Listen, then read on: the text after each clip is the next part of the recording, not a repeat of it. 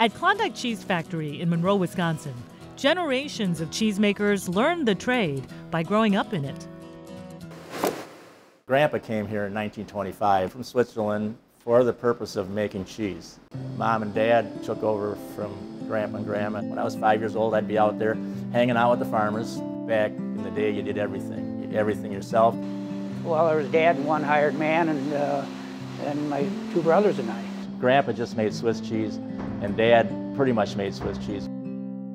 Steve, Dave, and Ron BUHOLZER thought they would just continue that tradition, but they were wrong.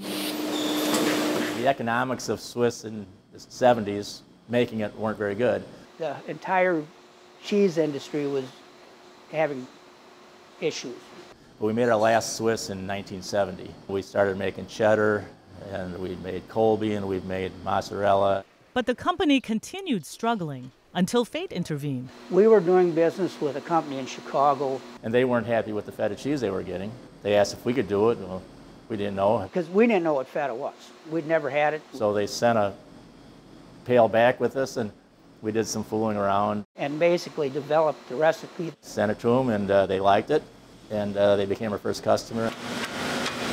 Our sales really grew in a hurry. It moved faster than we thought it was going to. It pushed us to the point we're barely staying ahead of what orders were. People take big risks going into new product areas. That's where the Center for Dairy Research comes in. They'll help you with anything. It's there to help grow the Wisconsin dairy industry. The center is funded by a unique partnership between dairy farmers, the Wisconsin Milk Marketing Board, and the Dairy Research Institute. They've always got a good pulse for what is new out there that can help a cheese factory. It could be a new culture, a new enzyme, a new process, new equipment. The Center for Dairy Research has just been great to us. We've been at this effort of training and education for quite a while. The first dairy school in the U.S. was at the university. There was a dairy school on campus since the 1890s. And the center has taken on that mantle over the last 28 years. So we are out there training them, are doing product development for them, are doing some research for them. So you can email or call those guys up at the CDR and they've got either an answer or a suggestion for you. And it's been very helpful to get the knowledge that we can from them to keep moving. We submit samples of them, and then with their expertise up there, they can look at the cheeses and do some analysis. I think it's been really a great thing. They've been very instrumental in our success. Keeping companies like Klondike successful is key to growing Wisconsin's $27 billion a year dairy industry. It's important because, for example, here at Klondike, they employ over 150 people here in rural Wisconsin. We're supporting many families. They've got the opportunity to grow with the business also. Domestically, we're the second biggest feta producer in the States. We're a big player in the feta cheese market. Still, Adam BUHOLZER knows they'll need more growth to sustain yet another generation. You always got to be looking for that, what's that next thing? Thinking about some sort of niche that could be for the fourth generation. They said, there's something going on in this Greek yogurt, everybody's talking about it, there's a big buzz. We're a cheese plant, what would we need to do to get into making Greek yogurt? The yogurt was Adam's vision. Yeah, well, we always say it's Adam's fault. So. If companies want to get into a new type of area, like into Greek yogurt, they need somebody to help them. It's a big step, we've never done it. And we have 3 master cheesemakers here in this family, but not yogurt guys. Are we really ready to do this?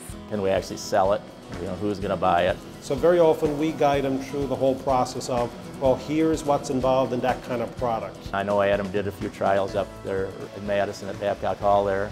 Did a couple of different batches, changed the recipe again, made some more batches. So it probably took between 1 to 2 years of working on this before they said, okay, we think we're good enough to think about investing in building the plant.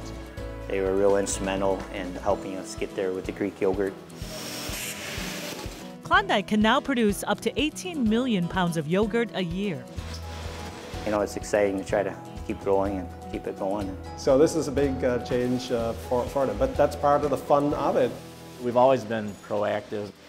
When the opportunity came to try something new, we said, why not? It's that spirit that has sustained a way of life for nearly 9 decades and 4 generations. And one of the things that I like the best about it is, I get to see my family every day. I'm proud of what my dad and uncles and grandpa and great-grandpa have done. And we're going to try to keep it rolling and make it successful. I do have 4 kids of my own, and if we can get the 5th generation going, that'd be great. I'm really proud of the fact that we've been able to do this. You get up every morning and say, hey, it's neat to go to work. Feels real good. Absolutely. Yeah. Blessed is the word.